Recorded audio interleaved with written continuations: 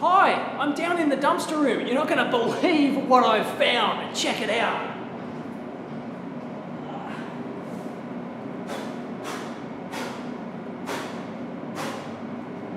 A brand new Keysight scope.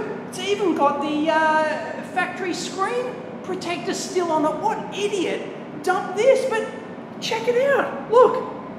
1000 X-series. I have never seen 1000 X-series before. They've had the 2000 and the 3000 series, but it's a bit dumpster smelly, but geez, and better than this. So this looks like it's a brand new series scope, but better than this, there's 5 of them. Unbelievable. Let's take it back to the lab. Wow, look at this. What are the odds of finding something like this? A brand new series Keysight scope. Wow, the DSO X1102G function generator built-in, 2 channels. It's no doubt using the MegaZoom 4 ASIC that's in the 2000 and 3000 series, 100 megahertz bandwidth. I think this could be the top of the line model, 2 gig sample per second. Thank you very much. Wonder if it works. Let's turn it on. Lights up. Not bad for a dumpster scope. I mean, what are the odds of finding a brand new series in there? It's just incredible. Yeah, MegaZoom 4 technology. Look at that. I guessed right. You betcha. InfiniVision scope. None of this rebadged rubbish. And takes a while to boot though. Copyright 1989 to 2016. Whoa, well, someone must have dumped it in there last year, I suspect. Anyway, beauty. Look at that. It's a Bobby Dazzler. Yep, all the buttons are pushable. No wuckers. And it's got FFT, math, bus. Looks like it's got serial decoding. Very nice. Let's rip that annoying screen protector off, but it was nice of somebody to leave it on there when they dumped this thing. Beautiful, and it looks like it's got all the capability of the regular X-series scopes, but in a much more compact 2-channel and no doubt lower cost form factor. So I won't go through everything. I'll have to do a separate review video of this, but fantastic. It's looking good, but built-in function gen, and it's got the demo as well, demo output as well. Wonder if it does all those signals and stuff. Yep, serial buses. Nice, that'll be hardware decoding too. Telling you what, I like the look of this save to USB button. Beauty, just hit that. Bob's your uncle. 20 meg function gen. Oh yeah, training signals. Now we're talking.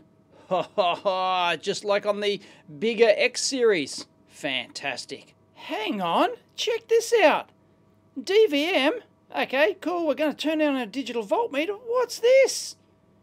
FRA, frequency response analysis. Wow, are you kidding me? Let's do that.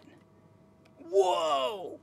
Wow, we've got ourselves bode plot functionality, gain and phase versus frequency. It looks identical to the one that they offer in the power supply analysis option in the high-end 3000X and higher scopes. It looks like they've actually just cut the code out of that and whacked it straight in this little like baby bottom end unit. Fantastic. And check it out, we can even make it transparent, of course, so that it's still on there, but you can still see all the waveforms and everything else behind it, including the serial decode.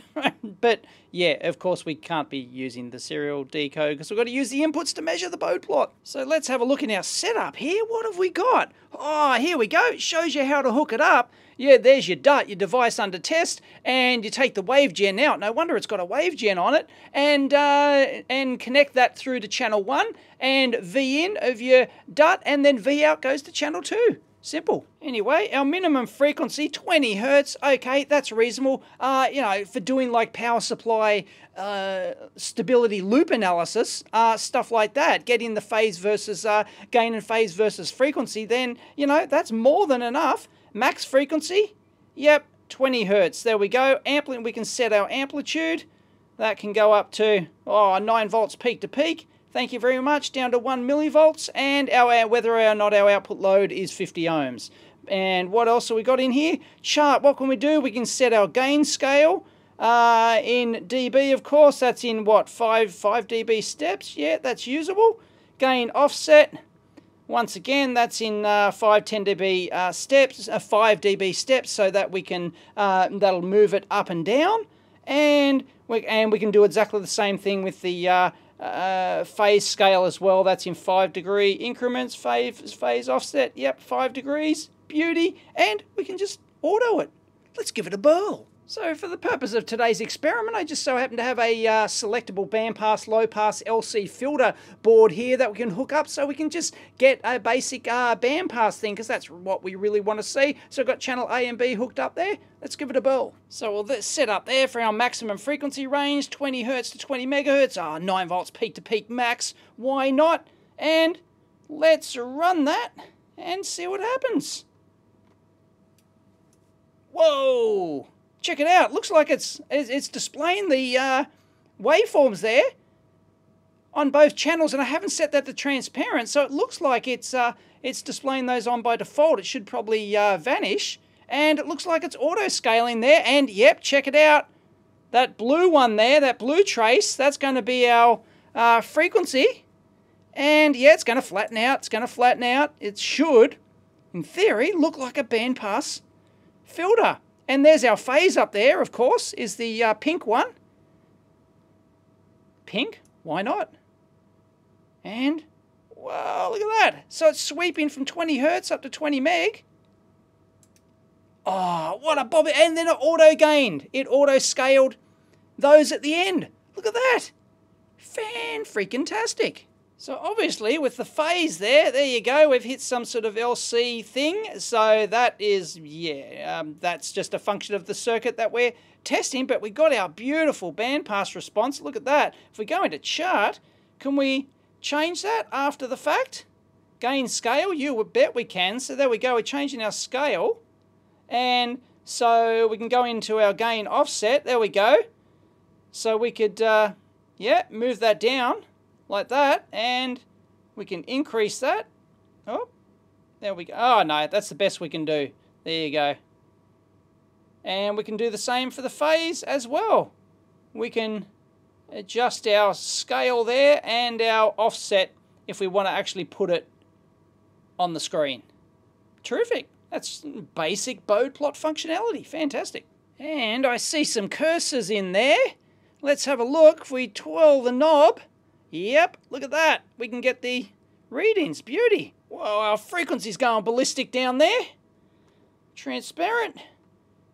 Oh yeah, I don't think we're triggering off the channel 1 signal there. Oh, so this thing looks like a Bobby Dazzler, and it's obviously designed for a low-end budget price point, the new X-series. I was wondering when they were going to release this and bring the MegaZoom 4 technology down into a lower end, because the 2000 X-series has sort of been middling class. It hasn't targeted that low-end price point. I don't know what the price of this baby's going to be yet, but I believe it's going to be reasonably low. And I've been doing some snooping, and it turns out that this thing hasn't even been released yet. It's actually going to be officially released on the 1st of March. So Keysight are going to have some big launch thing for it. And also, they've been promoting their scope month, which is going to happen for March. So every day in March, I believe they're going to give away like 5 of these things a day or something like that. But hey, I found 5 units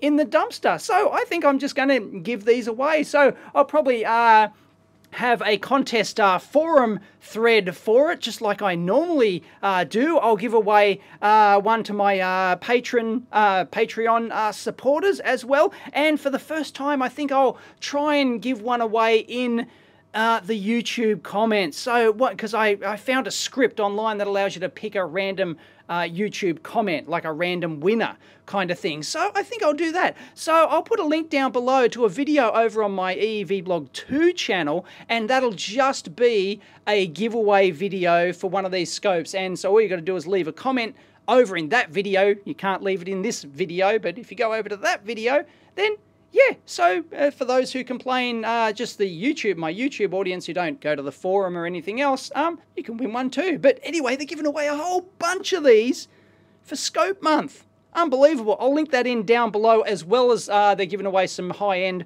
ones as well. Beauty. Anyway, What a dumpster find. No doubt we'll do a teardown and a full review of this thing once it's released. Anyway, I hope you liked it. Catch you next time.